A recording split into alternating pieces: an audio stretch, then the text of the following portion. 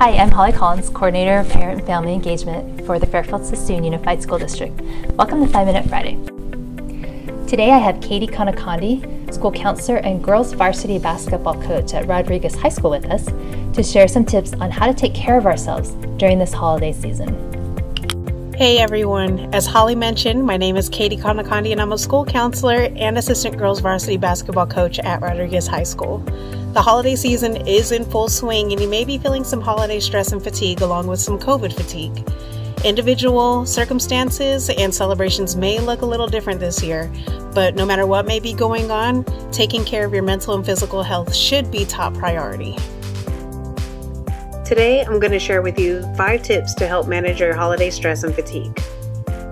Tip 1. Identify and acknowledge your feelings. The first step into managing your feelings is to identify and acknowledge them. Start by saying, I feel blank, and that's okay. It's okay to not be okay. Once you identify these feelings and express them, then you can move forward with an action plan on how to process them. It is important to practice and model positive coping strategies such as acknowledging some positives in our life and participating in positive activities that help alleviate negative feelings. It is also important, especially with current circumstances, to allow others to express disappointment and other negative feelings because validating others' feelings and processing our own can allow for meaningful communication. Tip 2. Reach out. There may be times when you're feeling alone or isolated in your personal feelings or experiences, but you are never alone. Establish and reach out to your positive support system, whether it's a close friend, family member, religious or social group, etc. Schedule a virtual get-together or simply converse via a phone call or a text conversation. The more we isolate ourselves, the deeper we can fall into negativity, stress, or anxiety. Establishing and utilizing your support system will ensure that neither of you will ever have to try to process feelings and situations alone. If you find yourself struggling with more serious issues or have signs of depression that are affecting your ability to function, don't be afraid to seek professional help.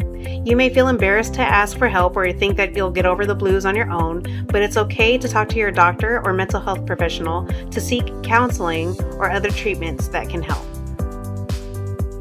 Tip 3. Be realistic. Due to COVID and many other circumstances, the holiday season looks a lot different this year, and that's okay. We are human, so we have the ability to adapt and press on. Part of adapting is being realistic. Start by assessing your financial situation, creating a budget, and resisting the pressure to buy the newest, most expensive gifts for others. Also, be realistic with your traditions, from gift giving to traveling to gatherings. If social and travel restrictions don't allow you to have traditional gatherings, create a new tradition in which you can accomplish the same goal, such as scheduling a virtual meeting where you can still connect and share face-to-face time together. Lastly, practice saying no if you are unable to commit to requests. Around the holidays, we tend to overcommit and overextend for the sake of being charitable.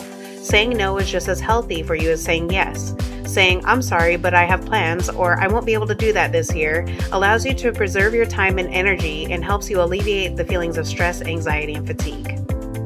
Tip 4. Plan ahead. From planning your online shopping to your virtual celebrations, having a plan and sticking to it can not only alleviate stress but also make you feel accomplished.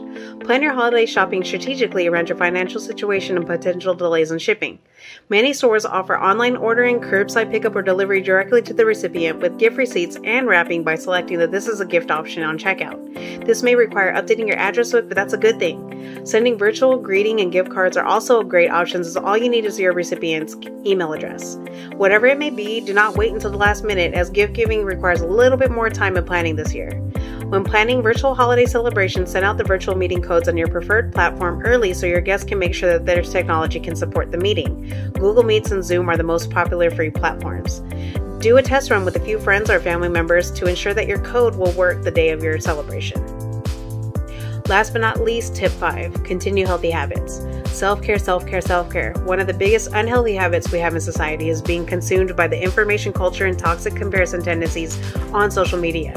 Overexposure to negative news and media can cause undue stress, so be aware of how much time you're spending on social media and or browsing the internet, how much it may be affecting you, and adjust your time accordingly. Also, be sure to take time for yourself, putting yourself first and participating in things that you enjoy, such as listening to music, taking a leisurely walk, or simply taking a short break away from others just to breathe and relax. Prioritize physical health by incorporating physical activity into your daily routine, eat healthy snacks and or holiday treats in moderation, and be sure to get plenty of sleep. To bolster mental health, you can practice mindfulness, meditation through deep breathing exercises, yoga, or simply give yourself some silent time to reflect. Thank you, Katie, for sharing all that great information with us today. I know I will definitely be trying some of the tips that you shared. I'd also like to share with you a mental health resource new to our district called Care Solace. Care Solace is an online resource with a live care concierge available 24/7 to guide families through the process of accessing mental health providers and resources. FSUSD has partnered with Care Solace to provide access to this service to all of our students, families, and staff at no cost. Visit our family resources page at www.fsusd.org for more information. You can also learn all about Care Solace on our next episode of 5 Minute Friday, so be sure to click the subscribe button below so you'll be notified when the next episode is available. And of course, we've also included important information and links in the box below. I hope you all enjoy a stress-free holiday season, and be sure to join me next time on 5 Minute Friday.